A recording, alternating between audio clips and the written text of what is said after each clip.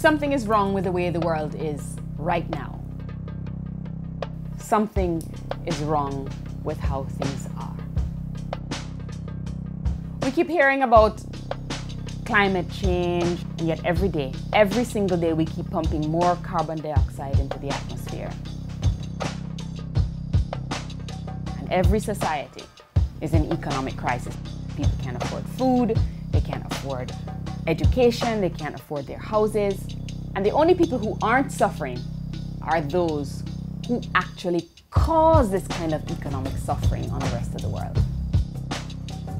This way of living, this system of modern capitalism, it's really just a story.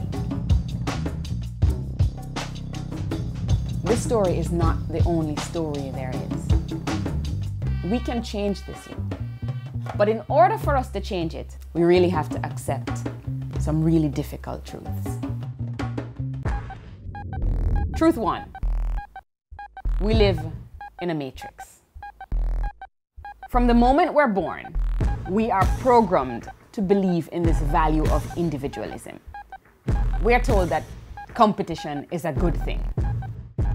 We're taught to amass material possessions, no matter if it hurts other people.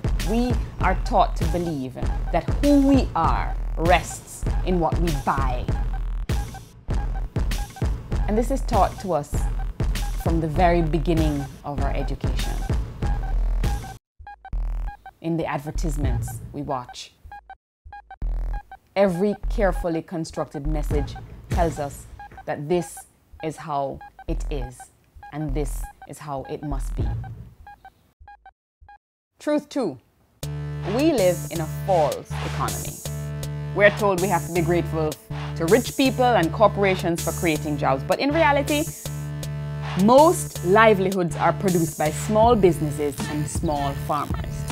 As the Walmarts of the world expand, they don't create new jobs, they destroy these already existing jobs. We are told that as the rich get richer, the rest of us will get richer too. Today, the richest 85 people in the world have more wealth than the poorest 3.5 billion. We're told that growth is good, that we need to grow exponentially to maintain a healthy economy. This madness has reached such a level that in order to grow at 3% next year, we have to create more than $2 trillion worth of new commodities, the size of the entire global economy in 1970, just to stay afloat. If this were happening inside of your body, we would call it cancer. Uncontrollable growth that eats through the living cells to the point of death. We are told we can solve global poverty if rich countries give more aid to poor countries. But see beyond this rhetoric. It becomes obvious that aid is flowing in the other direction. Rich countries are rich because they grab land and natural resources and exploit the human labor of poor countries. We believe that the world is run by governments and that those governments are democratic. The most powerful entities on earth are what? Corporations, not governments.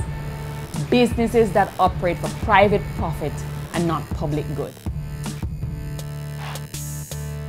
Truth three, the most important truth. We can change things. Everywhere, all across the globe, these myths are falling apart. Everywhere, people are yearning for a different story. They don't want to hear this story anymore. Anthropologists tell us that for most of human history, we lived in small, egalitarian societies that awarded cooperation and sharing, and they punished selfishness and accumulation. All we lack is the confidence to see beyond the constraints of our present story.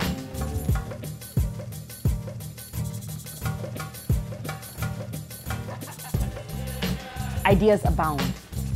These ideas point to a better way, like alternative measures of growth, or even getting rid of our debt-based currency system altogether, or removing corporate money from politics, or even putting limits on how powerful corporations can become. And we have to start by asking the hard questions as we've been told not to ask. People around the world are beginning to do just this. They are rising up in response to our civilization's crisis. From Occupy Wall Street to the Arab Spring, from protests in Brazil to the Chilean winter, from the Zapatistas in Mexico to the student uprising in Quebec, from the Idle No More indigenous peoples movement to the transition towns across the world, these are all expressions of a new world that is possible. Will you continue as a soldier of the status quo? Will you know that destruction is on its way and still stay on the same path? Or will you stand with the rest of the world's social movements to create a better world? A world you know, I know, we know in our heart of hearts is so very possible.